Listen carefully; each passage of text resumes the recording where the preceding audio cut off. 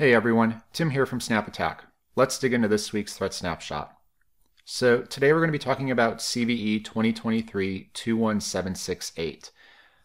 This is a local privilege escalation vulnerability affecting Windows. It impacted Windows 11 as well as Server 2022, and it was abusing a bug in the Ancillary Function Driver, the afd.sys. And this is kind of an interesting privilege escalation, so this is why we wanted to demo it. So this vulnerability was actually patched back in January, but some recent exploitations, some POCs have come out, and this is why we did want to highlight it because it is a lot easier to exploit now. We're going to be specifically looking here at some intelligence and research put out by IBM's X-Force Red and their researchers, Chompy and FuzzySec. And right here we're on securityintelligence.com, which is IBM X-Force's and IBM in general's kind of research blog. And they have a really good write-up if you want to kind of know the details of this, where they did the patch diff analysis between the December version of adf.sys and January to find out exactly what was patched and fixed here within this vulnerability to figure out how you can exploit it. For those familiar with some of those security adages, Microsoft has their Patch Tuesdays. There's always Exploit Wednesdays where attackers would go through, they would reverse engineer and create these exploits based on the patch diff. I would also add to that then we have our SnapAttack Threat Snapshot Thursdays, and if you're also a follower and fan, there's Atomics on a Friday too. So I think we've got all the days of the week covered except Monday. Nobody likes Mondays, but I digress, go on a rant into that for another time. So if you're really into reverse engineering, IDA Pro, all of that sort of stuff, your Windows kernel internals, very good technical blog post here where it basically explains how all of the exploit chain was created and how it works. If you just want kind of the TLDR, we're going to give that to you here in SnapAttack and show you the demo and show you how to detect it. One thing I do want to note here is kind of a footer in the blog post is that there is, after releasing, IBM released their exploit code, other security researchers, particularly this is 360 Ice Sword Labs, they've seen other variations of this in the wild that used a similar but slightly different technique here. So again, this is one of those common things where when patches do become available, these exploits can become very possible, especially if it's a very juicy vulnerability. So local privilege escalation, especially remote code execution, those sort of things tend to get reversed and weaponized. So again, POC for this is available. This is again from IBM X-Force Red. We've got Chompy and FuzzySec who created this. So very simple kind of point and click with this. It is working on, again, vulnerable versions of Windows 11, the 22H2 systems. So, we added this to SnapAttack. We ran an example of this in our lab, and we can take a look at what this threat looks like here. So again, we've got a Windows 11 victim. We're going to do a quick who am I priv just to see that this is a normal user, very basic privileges. We're also going to find what our process ID is of this command prompt. So we can see that's 10204. And then we're going to run that local privilege escalation, and that is going to elevate this command prompt to system. And we can see here we ran who am I again. We have all of those additional privileges. So this privilege escalation technique worked. Good news is there are detections here that we have that we can discuss and talk about.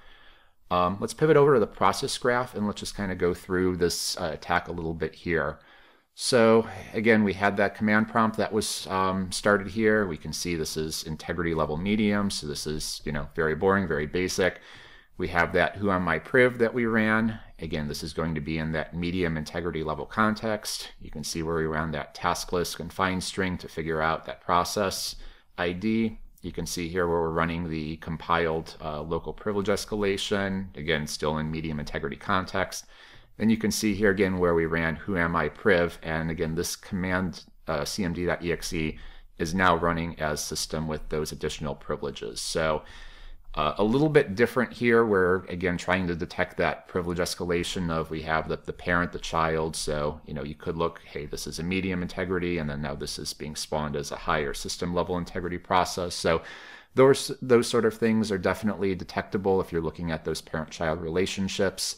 Again, this process here, those original telemetry logs that we have are going to be showing that as a medium integrity context. So that can get a little bit confusing to certain EDRs. So really what we're going to be looking at is a lot of the post-exploitation activity. That said, there are a couple ways that we can detect this, sort of malicious behavior where we are escalating our privileges locally with this exploit. So we have two of those detections here exclusively to SnapAttack. First one is looking at the IO ring pipe names.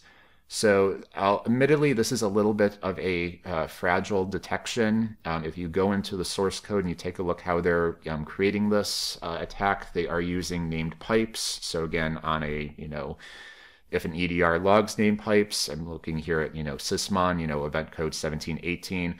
We can take a look at the pipe ring name, and we can see here that they're using the IO ring in and IO ring out pipe names. So that is definitely a way to do it. Again, it is in the source code, so if an attacker is going to just keep those default names and not change them, you will be able to see that activity. But again, those name pipes can change. So this one is a little bit more fragile.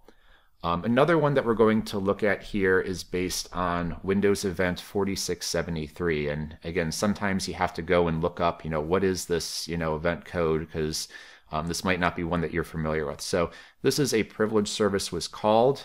This event generates when there are certain privileges. So you can see like SE system time, global privilege, TCB privileges are being used. And there's one in particular here that we have, and this is the suspicious SE profile single process privilege. Again, there's different things around this that an attacker can use, and this seems to be a pretty high confidence detection, both for this attack chain as well as other local privilege escalations here. So we can see spoolful.